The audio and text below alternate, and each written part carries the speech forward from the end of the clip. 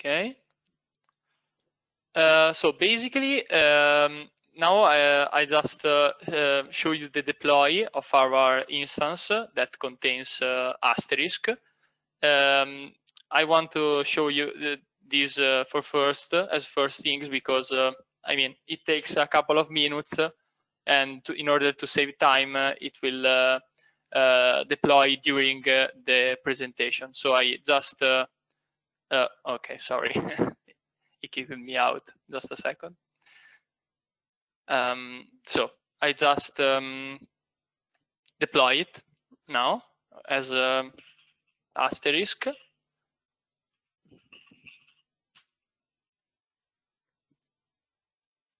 Okay, and in the meanwhile, my colleagues will present to you. The first one is Onur, so I leave the floor to him. Okay, let me find him here. Hello, everyone. Can you hear me? Yes, very well. I'm giving you the screen. Okay. Please.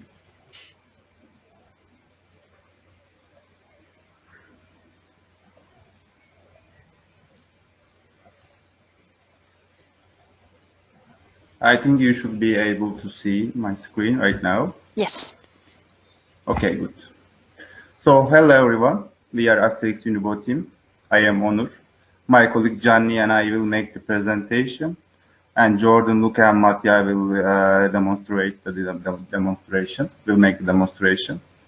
We are a group of students who participate in networking course, includes the topics such as SDN and NFB, and the development and the implementation of the service with OSM Mono is the final part of our study. Our network function is to provide VoIP service by using Asterisk server. So firstly, I would like to mention about Asterisk briefly. Well, Asterisk is an open source project which aims to provide a platform for communication applications. It does not only power IP/PBX, but also other types of applications such as voicemail servers or call center systems. We use Asterisk with SIP protocol, which allows us to operate real-time session for voice communication. There will be VoIP URIs that assign to the users to let them access the system. So this is our timeline. These are the operations that we managed during the schedule, as all team did. Basically, for day 0, we have implemented descriptions of VNF and NS, and also we implemented image instantiation. For day 1 and day 2, we managed to start up Asterisk and actions for our system. In day 0, we prepared VNFT includes 2 VDUs for management and service, and 2 connections points for each VDU. VNFT also includes native charms in the execution environment list. Then we implemented network connectivity with NS descriptor. The other workload of day 0 was to run tests on the image where Asterisk is installed and configured. And after that, we took the snapshot of this instance because that speeds up deployment, so we can execute during the demo. And at the end, we instantiate VNF and NS. So after that, I will leave the floor my colleague Gianni. Thank you for everyone.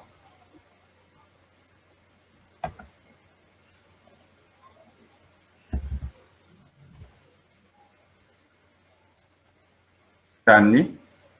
Yeah, I'm here. Hi, everyone. Hi. Okay. Okay, I found you.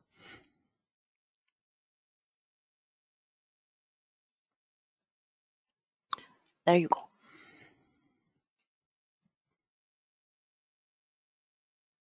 Okay, let me know if you can see my screen. Yes, perfect. Okay, so Onur went up to day 0 operations. Next up, for day 1, we have to perform the startup of the Asterisk service. And before that, we need to set some initial call configuration. So we have a Juju-based native charm that does this for day 1 action. And then for day 2 operations, we have the options to add and remove users. And these operations can be initiated from a system administrator like, for example, using the OSM UI. And right here we have a diagram of the add user action, which is divided in 3 steps. The first step consists in editing pjsip.conf to add the user. The second is to set up the call configuration for the user in the extensions.conf file of Asterisk. And then we need to reload the Asterisk configuration to apply the changes. And next up, we have the remove user action, which is like add user, but in reverse. So we remove all the user information from the 2 configuration files, and then we trigger the reload of the Asterisk configuration. And next up is a very quick schema about what happens when 2 soft phones call one each other. So in this example, test 1 and test 2 are both signed up to Asterisk, to our server. And test 1 calls, I just noticed there's a bit of a typo in the slides. It's test 1 and test 2, and not Unibo 1 and Unibo 2. Anyway, test 1 calls test 2, and the first part is done using the SIP protocol through the server. So once the connection has been established in our configuration, all of the talking goes with RTP through the server, because since we have a VPN, we were kind of forced to do that. Anyway, the default configuration of Asterisk implies to establish a direct communication between the 2 soft phones via RTP after the SIP part. So that is also possible, and this is the default configuration. And if for some reason someone calls a user that does not exist, the server responds with an error message saying just that. And also if someone calls a user that does not respond after a set amount of time, which by default is 20 seconds in our system, the server will also reply with an error message. And next up, for further development or things we would have liked to do if we had more time, there's some kind of voicemail, and also we could do multiple servers and load balancing of the traffic among them. And yeah, I think that's about it. Thanks for the attention, and now follows a demo of the system by Mattia and Jordan. Okay, so I'll give back the screen to Mattia. Yeah, thank you. Thank you. Hi, everyone again. Can you hear me? Yes. Okay.